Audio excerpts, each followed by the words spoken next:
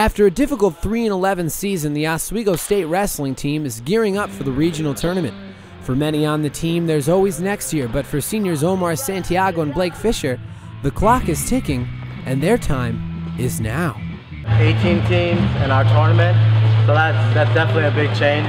You know, a lot more competition there. Going into this weekend, I'm a little nervous, obviously, because this could potentially be the last week of my season if I don't place top 3. Both Santiago and Fisher are vying to individually place top 3 in regionals, which would earn them the honor of being the first Laker wrestlers to qualify for the national tournament since 2009. Team captain Omar Santiago will be making his run through the 133-pound weight class.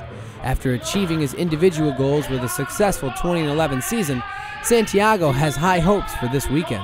I did meet a lot of the goals that I did set for myself, and the ultimate goal now is to get to nationals, and that's just taking top 3 this weekend, and there's definitely a high possibility of me reaching that. While Coach Mike Howard has been excited for this weekend, getting his team ready to compete at regionals,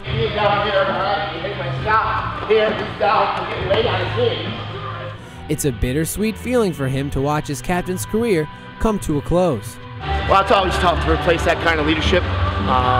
Omar's been fantastic with these guys, bringing them along, teaching them the right way to do things, making good decisions, building a foundation for the future. After his absence from the team last season, Blake Fisher has come back with a 20-9 record overall and is taking his current 12-game win streak into this weekend's regionals. I actually didn't set a goal for the conference tournament, and I ended up taking first at that in 165 weight class, and I'm going 157 for the regional and for nationals. You know, Blake's come back to the program, and he's picked up right where he left off 2 years ago. He's experienced a lot of success. He's got a great motor, just constantly working, moving. His work ethic is phenomenal. This could be the last time of my life that I'm ever competing for something worth competing for.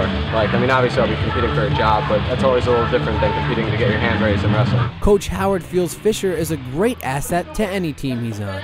He's a total package. I mean, he's going to make an outstanding teacher, an educator, and a wonderful coach for somebody whoever is fortunate enough to hire him in the school district.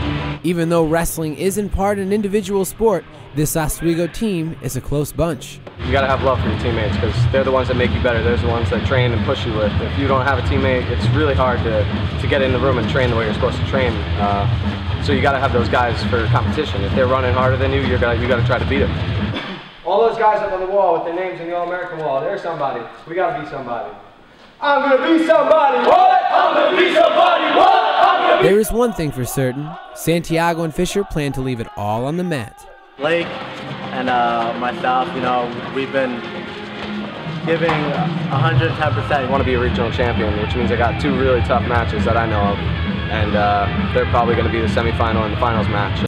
This weekend at regionals, when the whistle blows, Santiago and Fisher will be on the clock. For the Oswegonian newspaper, Malowski reporting.